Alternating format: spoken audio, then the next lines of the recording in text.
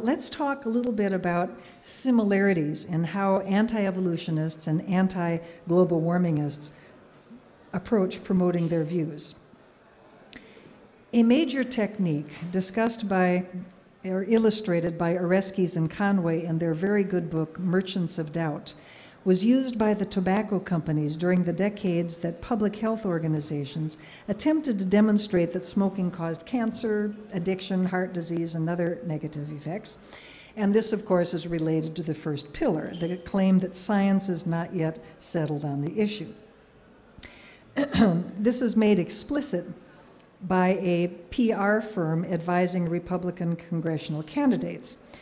Should the public come to believe that the scientific issues are settled, their views about global warming will change accordingly. Therefore, you need to continue to make the lack of scientific certainty a primary issue in the debate.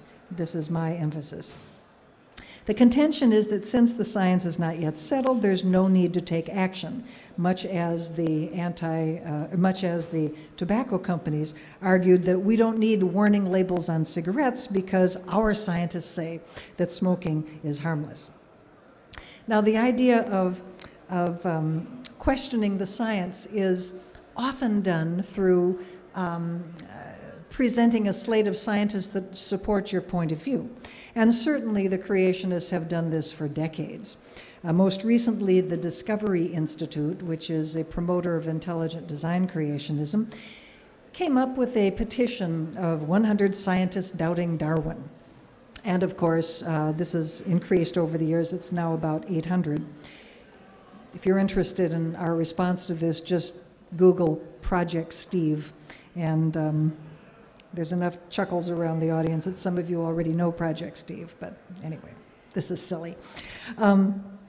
Similarly, the anti-global warming side also has its list of scientists doubting global warming.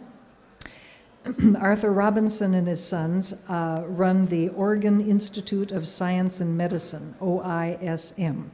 And this petition that they've been circulating for several years has an impressive sounding 30,000 scientists on their list. Now, signatories need to have a bachelor's degree or higher. However, it's drawn from not just climate scientists, but a fairly random list of sciences, including medicine, engineering, veterinary medicine, agriculture, computer science, and, oh yes, the occasional climate scientist as well.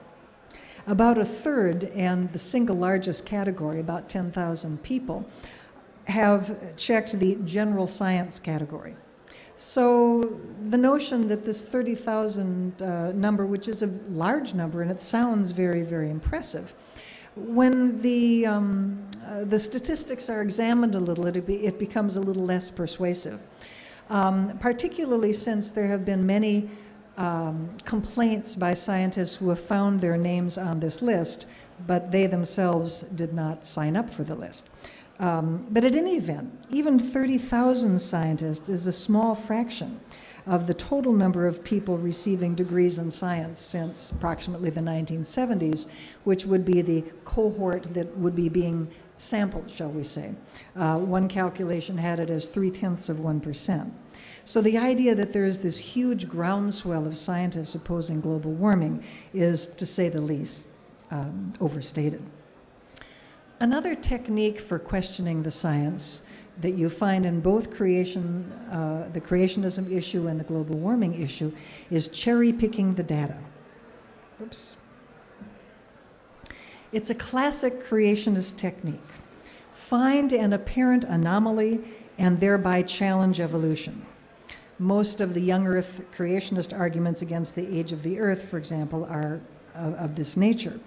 This Jack Chick cartoon from the cartoon book Primal Man talks about a lava flow in Hawaii that was dated through potassium argon method as 3 billion years, and yet it was recorded that this lava flowed in 1801. So clearly radioisotopic dating is worthless. Clearly if the Earth is not old, then evolution couldn't occur. So if evolution didn't occur, creationism occurs and we win. So hence goes the argument. find an anomalous bit of information in the scientific literature and hold it up as disproving your opponent. Well, of course, if you actually look at this article that's cited in this comic book, you find that the authors are geologists who are looking, who are, shall we say, warning their fellow geologists who work in this area to be aware of contaminants that can show up in lava.